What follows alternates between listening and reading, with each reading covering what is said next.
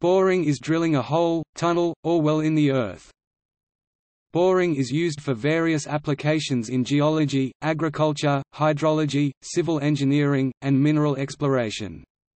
Today, most earth drilling serves one of the following purposes: return samples of the soil and/or rock through which the drill passes, access rocks from which material can be extracted, access rocks which can then be measured, provide access to rock for purposes of providing engineering support. Unlike drilling in other materials where the aim is to create a hole for some purpose, often the case of drilling or coring is to get an understanding of the ground, lithology.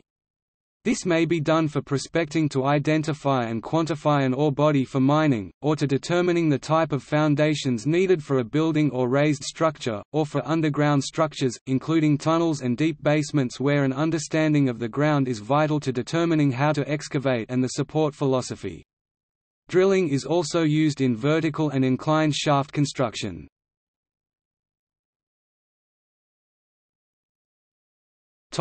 History. Borehole drilling has a long history.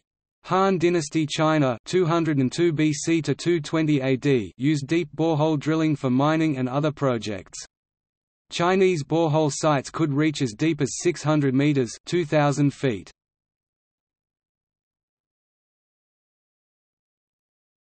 Topic: Methods.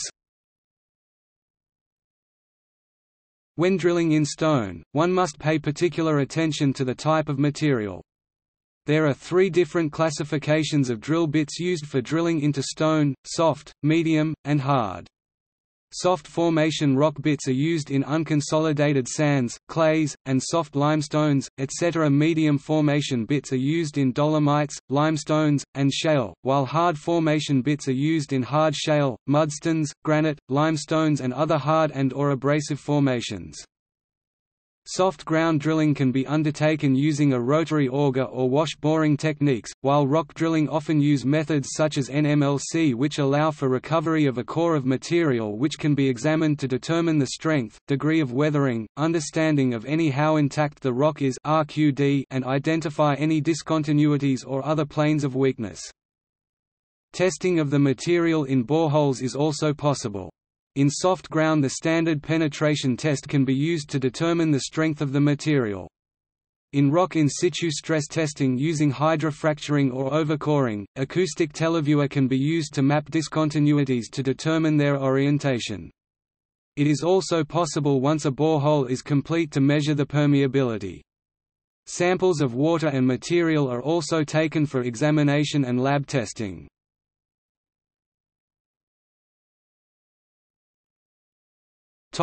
Superdeep borehole.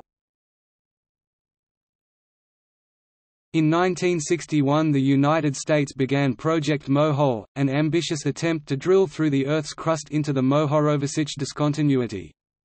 The project was discontinued due to high cost. The Kola Superdeep borehole was a similar project of the USSR in the 1970s and early 1980s. The USSR attempted to drill a hole through the crust, to sample the Mohorovicic discontinuity. The deepest hole ever drilled failed not because of lack of money or time, but because of rock physics at depth. At approximately 12,000 meters depth, rock begins to act more like a plastic solid than a rigid solid. Rock temperatures of several hundred degrees Celsius, required that the drilling fluid be refrigerated before being sent to the cutting face of the drill. As the drill bits burnt out and were removed for replacement, the hole simply flowed closed, and the rock had to be re-drilled.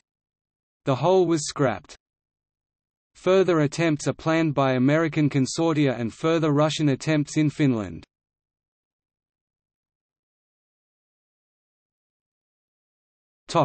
Ice boring.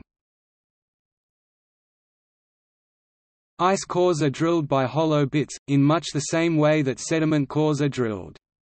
When all that is needed is the hole, hot water drill technology may be used to melt holes in ice or snow for both Arctic and Antarctic research purposes. Equipment for such a method is also lightweight when drilling deep holes, compared to traditional drilling equipment. Hot water drilling has been used successfully in the IceCube neutrino detector and Antarctic muon and neutrino detector array projects to drill as deep as 2,450 meters.